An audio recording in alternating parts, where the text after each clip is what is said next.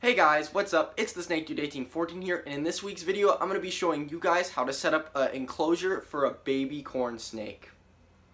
Now, let's discuss heating your baby corn snake. What I like to do is plain and simple, a heat mat connected to a thermostat. The thermostat that I am using is made by the Zilla company. You will know that I really like the Zilla products. Other thermostats on the markets are the Jump Starts. I believe Exoterra came out with one, and I think Zoomed released an updated one next to their Hygrotherm, which I use for my Chinese water dragon. So there's a bunch of thermostats on the market. Really what they do is, depending on the style, this one in the case, you set the dial to the desired temperature, which for our baby corn snake is going to be about 85 degrees. And how it works is they have an outlet right here that you would plug the end of your heat mat cord into, plug it in there, just like that. Then you plug your thermostat on, which I have an outlet right here for demonstration purposes.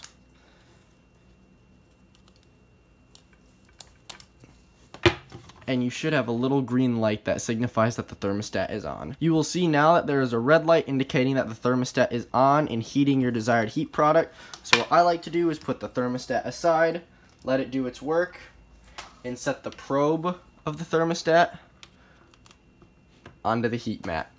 That way your heat mat will not overheat and burn your snake. So now we have our heat mat and the thermostat controlling the heat mat. Now all you do is you take your terrarium, or should I say plastic habitat. Really any tub works for a baby snake. Again, I really like tubs for babies because it's smaller, the baby snake feels secure, and it's quite easy to manage too. And you simply just slide that right over your heat mat, and now what'll happen is now you have a warm side and a cooler end for your baby corn snake. For substrate with baby corn snakes, many of you guys will probably have guessed it, I like to use aspen. I use this for the baby corn snakes, and I use it for my adult corn snakes. It's great because it keeps the habitat dry, which corn snakes like. They aren't really much of a tropical species, should I say, and overall it makes it really easy to clean. Poop stands right out so you can spot clean, and it makes the process super easy when keeping a baby corn snake habitat clean. When setting up a baby corn snake terrarium, I like to use three major components: a hide on the warm side, a hide on the cool side, and a water bowl. So, as I stated, we have this tree stump looking hide, which we can place right over our heat mat.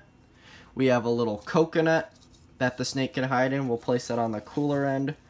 And then at last, we have a water bowl that we can set right here. What I like about this water bowl in particular is that there's a little notch right under it, so the baby snake can actually hide under there. And as many of you guys know, for my adult corn snakes, I like to provide a moist hide because especially up here in the winter like it is now, it gets really dry, so condensation will form under that water bowl, making it sort of a water bowl and a moist hide to allow the corn snake to have access to a higher humidity area when it chooses to shed its skin. And speaking of shedding, it's always a good idea to have a little branch or like a rock in there. This here happens to be like a fake tree, got a nice rough surface, so I'll just set that in there. The baby corn snake can climb on it. When it's shedding, it's able to rub its head against the branch to help peel that skin off, and overall it adds a little bit of an accent to the tub, even if you aren't going to be looking at it too much.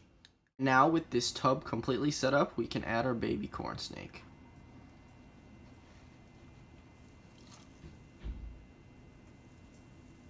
So overall, guys, I really hope you enjoyed this quick little video on how to set up your baby corn snake. Definitely, they are a great pet snake. As you guys know, I love corn snakes. They're my logo after all. So if you liked the video, definitely leave a like. Definitely subscribe here and watch a video next over here. And until then, guys, this is the Snake Dude 1814, and I will see you guys in the next video. Adios.